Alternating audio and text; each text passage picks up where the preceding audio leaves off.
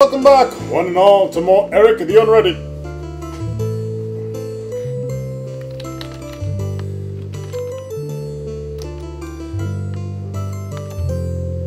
Eric dissolves miracle diet.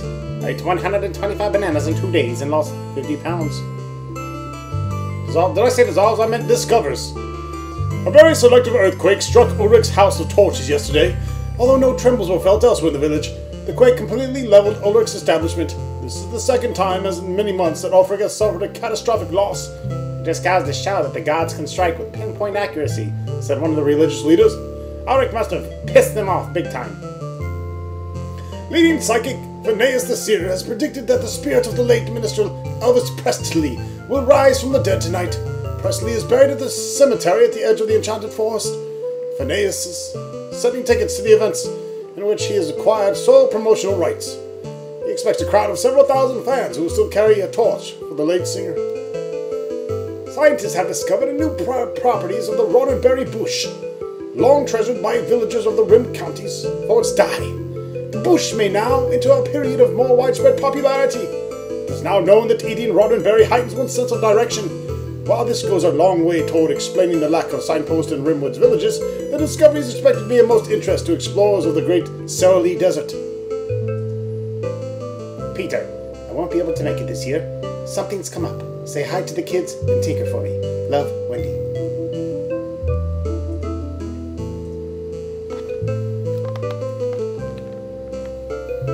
Alright. We also have a book here. As you open the book, a coupon flutters out and you grab it in midair. When you return your attention to the book, your eyes fall on the lines. In the great days of Balder, you immediately begin to feel sleepy, but you manage to snap the book shut before any serious damage is done. Good for 5 free acting lessons with the bard. Let's head into the enchanted forest. You are deep in the heart of the enchanted forest. Sinister-looking trees loom all around you, and every time you look away, you could swear one of them is changing positions out of the corner of your eye. One tree in particular seems to be regarding you with evil intent. Its gnarled roots look like they're just waiting for the opportunity to fuck you up. The way back to the cemetery lies to the east, and the path continues to the west.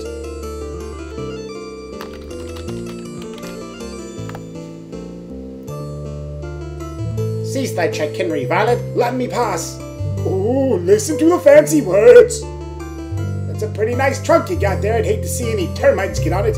You don't scare me. There are no termites in this world. Look, it's Halley's Comet. Sorry, Halley's Comet isn't due for another 42 years. If I was Sir Lancelot, you'd let me by. I knew Sir Lancelot. I worked with Sir Lancelot, and believe me, you will know Sir Lancelot. Stand aside. I come in the name of the king. I don't care who you come in the name of. Keep your love life out of this. I'm through talking. Now time for action. I'm gonna eat the tree. Wouldn't you rather be playing one of those leisure suit adventure games? I'm gonna bite the tree. The tree says, sorry, old chap, no vampires on Taurus, you know. Perhaps you've wandered into the wrong dimension. Kill the tree. The tree says, piss off, you wimp. You reflect on a more peaceful approach to this situation.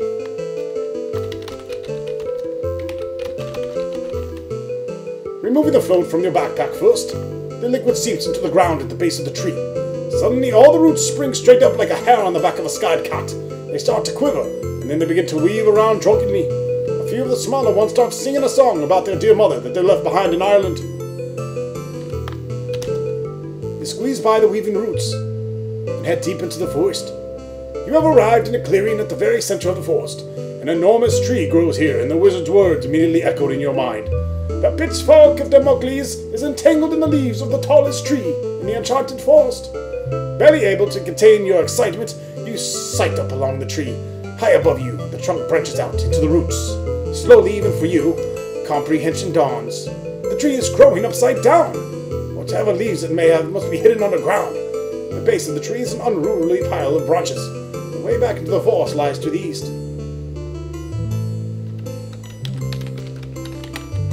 You push aside a pile of the branches and discover an ancient trapdoor set into the ground.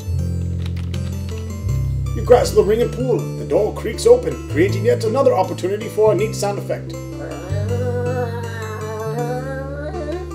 you see a gloomy set of stairs leading underground.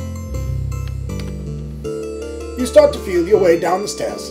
As soon as you disappear below ground level, you hear a crash overhead. Looking up, you see the trapdoor quivering with satisfaction that it has lived up to its name. You continue down the stairs, and at the bottom you walk through a revolving spiked turnstile. On the other side of the door is a sign. You see a small mailbox here, but you can't see shit. You open the mailbox and discover some mail.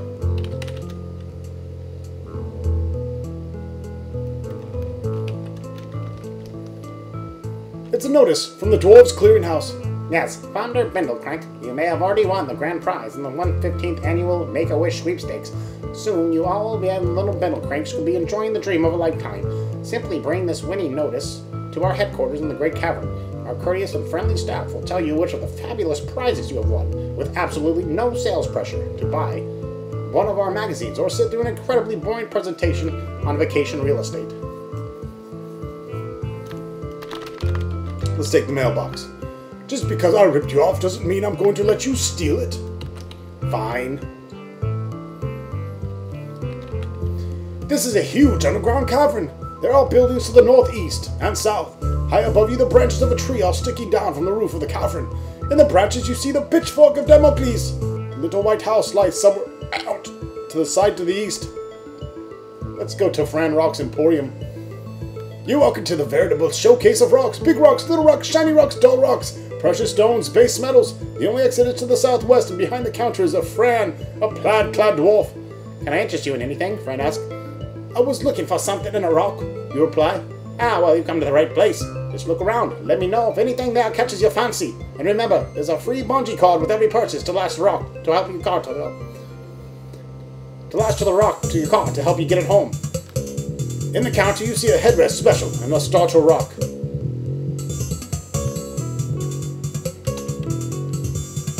Guy reminds me of Stan from Monkey Island.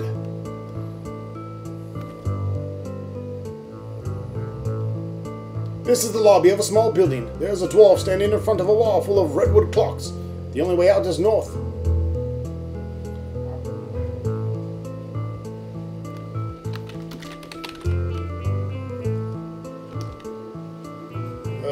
Let's see here.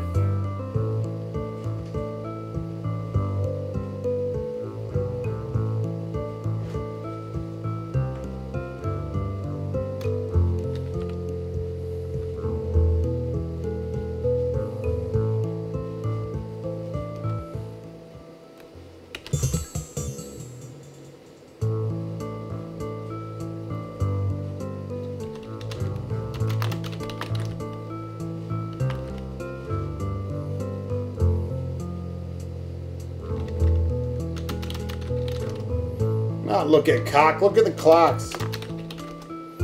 Clocks are cheap knockoffs that were stamped out of the mindless assembly line, pennies apiece.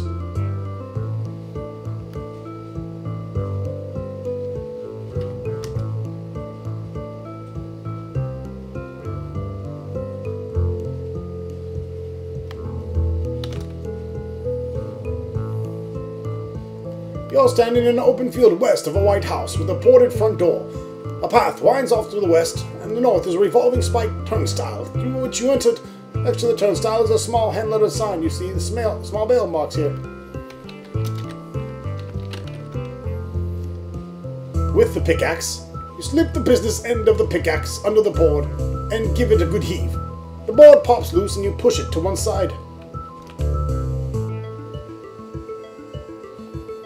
You squeeze through the opening in the door and find yourself in a kitchen that reeks of garlic and other nasty shit.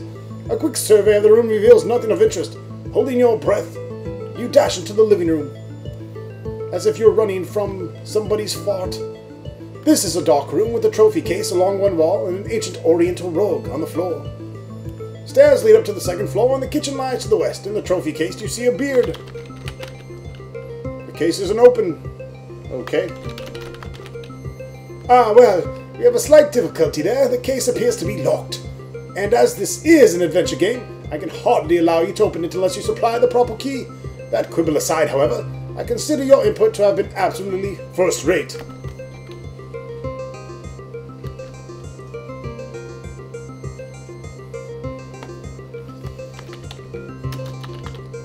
You roll back the rug and discover a trap door. Alright, so moving the rug, we find another door, which we're going to open. You struggle with the heavy door and manage to raise it a few inches.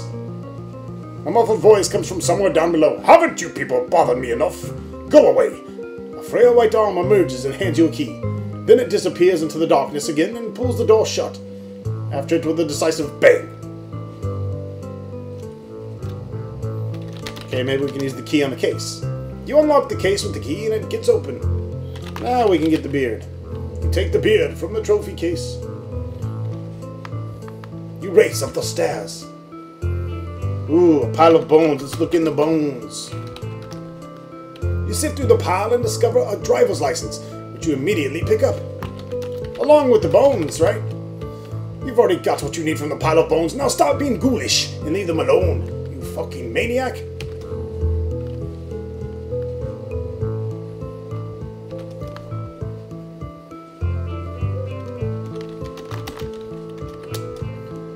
Fondor Biddlecrank, age 437, height 3 foot 6 inches. The pictures of a luxurious beard with what may be a dwarf behind it.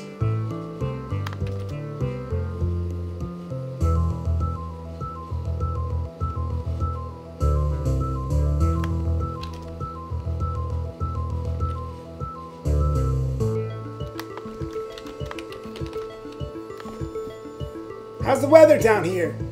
What an original line. I haven't heard that from a human since at least the time I last met one. You know, if you keep your mouth open like that, a bug might fly in it. That's the idea. I like bugs. I see you left a really big tie at home. Good move. When I got up this morning, I said to myself, gee, maybe when I'm at work today, I'll be insulted by some human who eats 60 bananas a day. Thanks for making my dream come true. Please wait a minute while my eyes adjust to the glare coming off your head. Fine, I'll just stand here and bask in your reflected glory until you deign to speak to me again. What happened to my screen back when I first came through the revolving store? It was just a nostalgic flashback on part of the author, don't worry. I'm done talking now. What a disappointment, you're breaking my heart. Smart-ass little shit of a dwarf.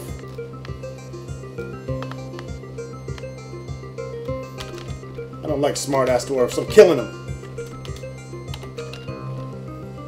The dwarf kicks you in the knee.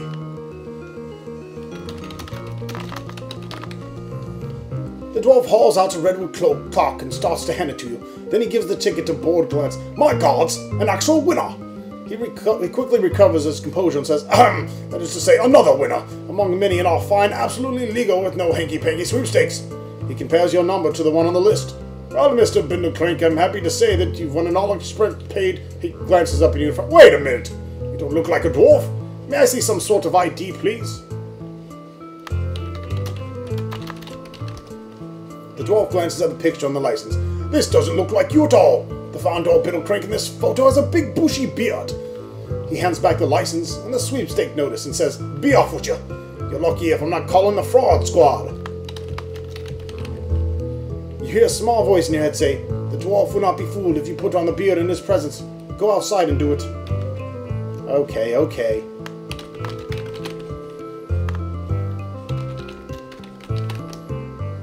God damn it, I can't type.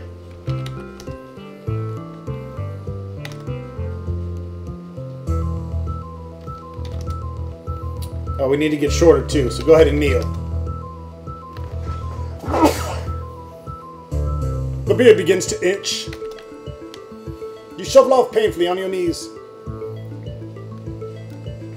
I notice the dwarf is a lot happier to see us.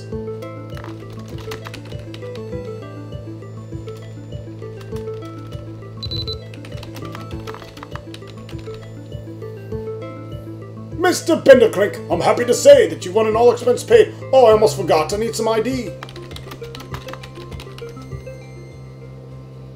The dwarf pats you on the arm and says, enjoy.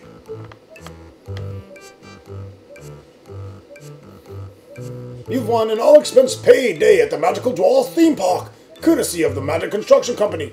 He takes you by the arm and walks you out into the Great Cavern. There, like high-speed time-lapse photography, a construction crew builds a huge theme park right before your eyes. You are standing on the midway... Blah, blah, blah, blah. Right next to you is a huge Ferris wheel whose cars almost brush the leaves of the tree hanging down from the cavern roof. To the west is a game booth. Into the southeast and southwest arise. Friend's Rock Emporium can still be entered to the northeast. The Dwarves' Clearinghouse is still visible to the south, and a little white house lies somewhere to the east. One of the seats on the Ferris wheel dangles in front of you. You see a lever here. The beard is really itching. You begin to scratch wildly. I beg your pardon. Go ahead and drop a save game here.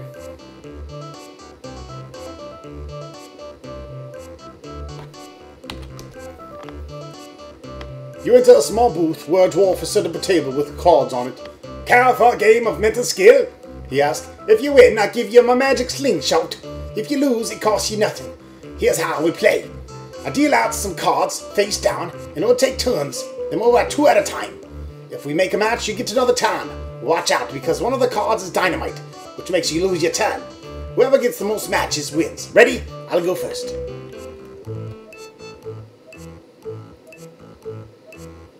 What the fuck?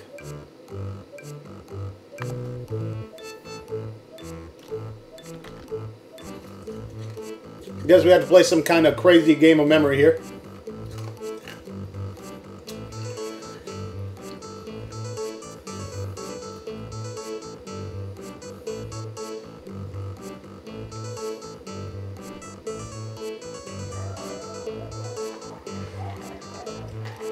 Oh, there's the rope. You fucking piece of shit, dwarf.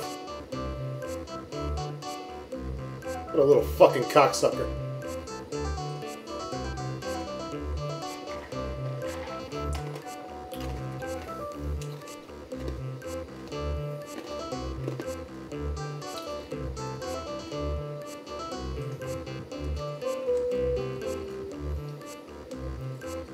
Too bad.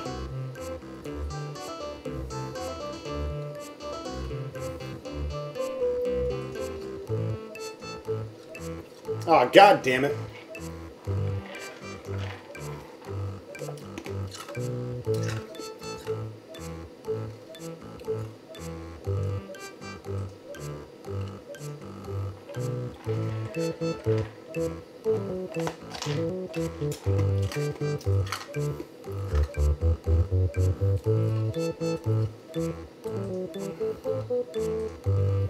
Man, I can't remember shit. This is fucking terrible.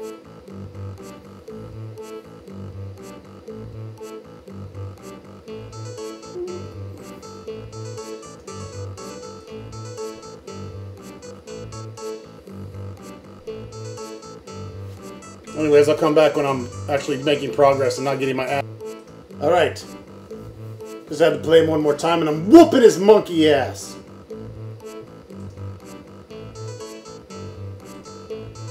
That's right, bitch.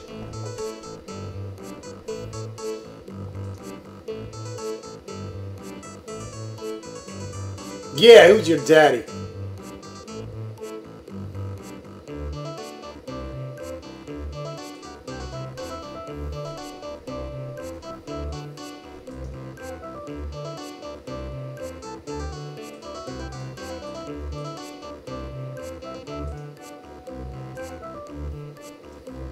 Yeah, even if he wins all of them, I still win. Good for you. Good for you. And you're a fucking idiot. You win 12 pairs to 5.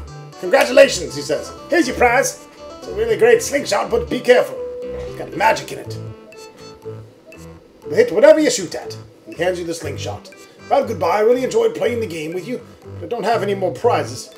You can come back whenever you like, though. We'll just play for fun. See you later.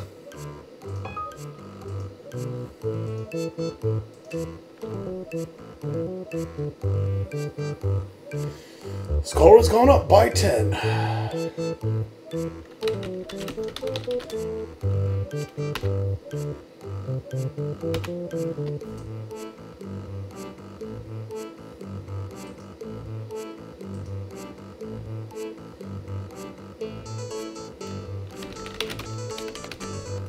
You take off the beard and breathe a sigh of relief. That sucker really itches. You rise from the kneeling position. Ta-la-la-la-la, life is so wonderful. You bellow until your throat gets sore.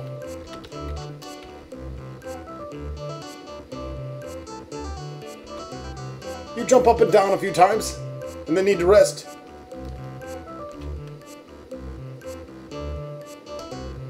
No, I don't want to play again. Jesus Christ, you retard. Luckily, I can just, A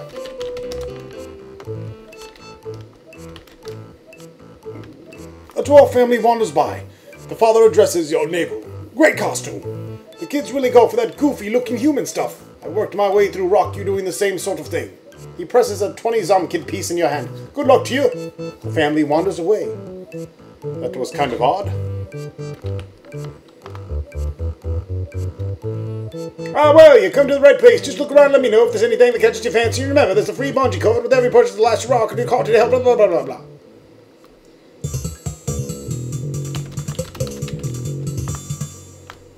Isn't selling rocks to miners a challenge? Not really. I come from a family of great salesmen. My Uncle Dan has shown the emporium in Patty and Glacier. My sister Anne has a sandal emporium in the middle of the Sally Desert. My cousin Van sells coloring books to blind people, and the only black sheep in the family is Stan. Stan. There's, of course, a black sheep called Stan. He sells things that people really need, but I don't want to talk about him. Why is it called Starter Rock? Because it's perfect for a couple just starting out. You may not be able to afford a larger rock, but this little bitty will set you back 20 zonk mids. It's a sound investment. And it's got good resale value too, only many couples find they're never quite able to give up their first rock. Tell me about the Pitchfork of Damocles. It's the bane of life here, in the NSGUE. Look at all the primary estate that goes unused in the Great Cavern, all because people are afraid the Pitchfork may one day fall and kill someone. Do you think these balloons could carry me to the top of the cavern so I could get the Pitchfork? Grand knows the Daring actually tried that, and as soon as he got close to the Pitchfork, the tins popped all the balloons. He's got a lovely headstone, by the way. So long for now.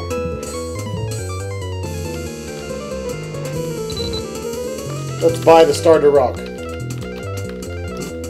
Friend reaches below the counter and hands you a rock about half the size of a dwarf's fist. For 20 Zonkmins, we are the first to find starter rock. With every sale, a free bungee cord to lash the rock. He stops in mid-sentence, looks first at the miniature rock, and then at the cord. Oh well, he continues, you might as well take the cord anyway. I got a deal on him. Got to think for short people, eh?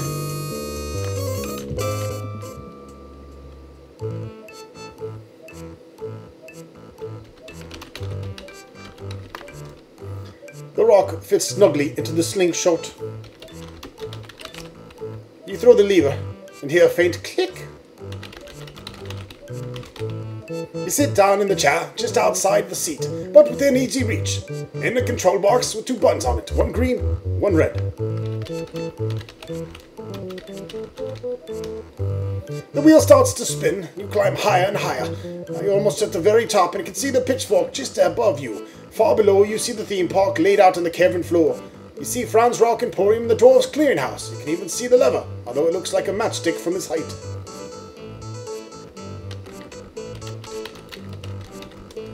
You take a careful aim and fire away. The rock speeds through the air and strikes the button, halting the Ferris wheel. You're now directly below the Pitchfork. You stand up. And let's get the Pitchfork. You stretch out and grab the Pitchfork. 25 points. You hook one end of the bungee cord to the sturdy branch and the other to your clothing. The cord seems to relax and lengthen, as if it knows you're about to ask it to stretch a long distance. Alright, who's ready to bungee cord from here? You do a swan dive off the seat. Gaining speed as you approach the floor of the cavern, you wonder if you should have read the small print on the bungee cord, the part where the lawyers say that if the product doesn't work, it's not their fault. At least you think. I'm not trying this at home. Then, just as you come face to face with an ant, the bungee reaches its limit and snaps you back. You bounce a few times and then come to rest a few feet above the ground. Just as you start to congratulate yourself, the far end of the cord comes free, and you fall the remaining few feet to land flat on your fucking face. Dazed but unhurt, you struggle to your feet and pick up the bungee cord. You're immediately surrounded by a crowd of cheering dwarfs. Thank you for removing the dread Pitchfork, which has been hanging over our heads, Lord, these many years. In gratitude, we'd like to give you this rock. The crowd parts, and Fran walks up carrying the headrest special. He gives it to you. The crowd disassembles the theme park and then melts away. I beg your pardon.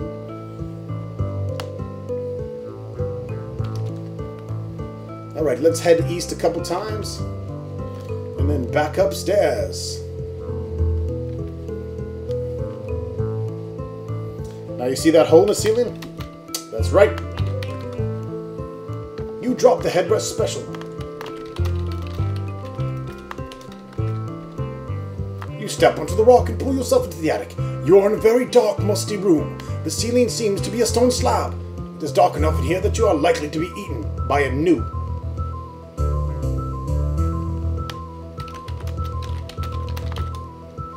Knowing in your heart that only geeks read fine prints, you nevertheless look at the small words Bungee-O-Matic. The only magic bungee code that automatically knows the task you have in mind, expands and contracts as needed.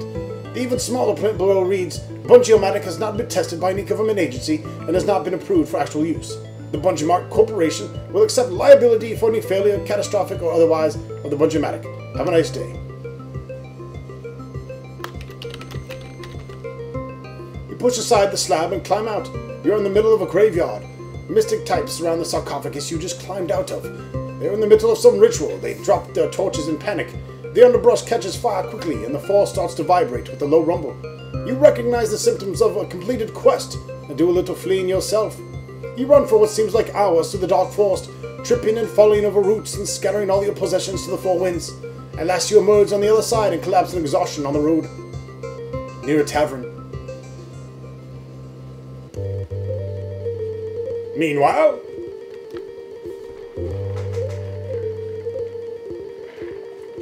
Why haven't your men killed Eric, Sir Pectoral? What? Never fear, your highness. He's been lucky so far, but he'll not elude us for long. Not that I know what elude means.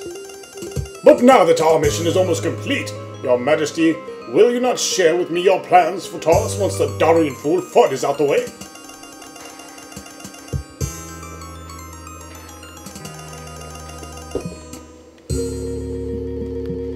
Gladly, Sir Pectoral. Think of our kingdom as it is today, a provincial backwater with scarcely any social amenities or culture.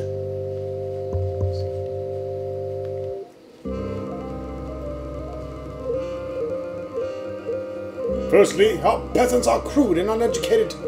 We need to attract a better class of people to our kingdom, people of refinement and taste. To do so, we must build luxurious dwellings of exquisite grandeur.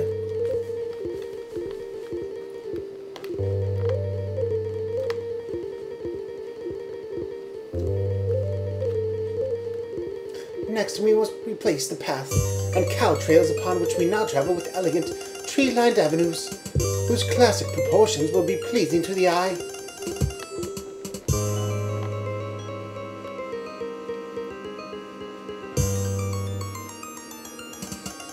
Then we will begin to attract artisans from all over the world. They'll come and decorate the walls of our city with fruits of their artistic genius.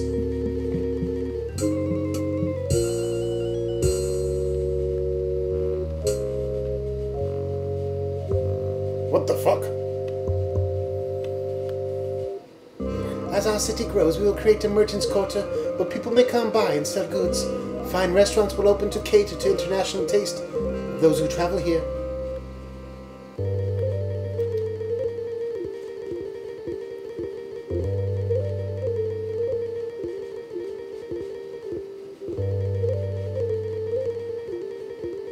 I see a McDonald's! Oh fuck, I want a Big Mac now. By now, we shall be crossroads of tourists. The royal family will move out of the stuffy old castle and into modern accommodations. Commerce will flourish, and the kingdom will be at the height of its glory. Now, stick it in my hole, please. The queen wants to get some ding-ding. Finally, we shall reopen the castle as a tourist attraction that people may come and witness how well we have preserved our unique culture. In this way, it will never be said that we abandon our precious heritage in the face of modern improvements.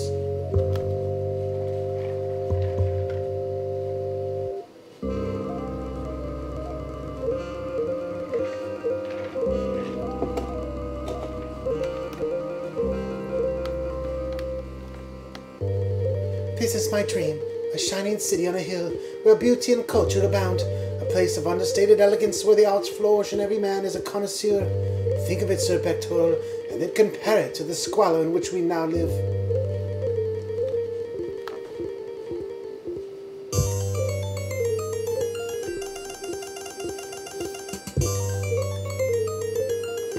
Listen well, Sir Pectoral. All that stands in the way of this glorious future is that meddlesome Sir Eric. Find him, Pectoral. Find him and kill him, lest we be doomed to our current way of life forever.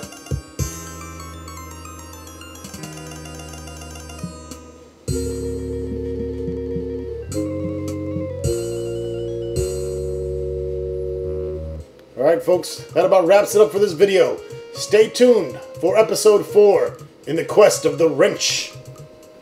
Thanks for watching.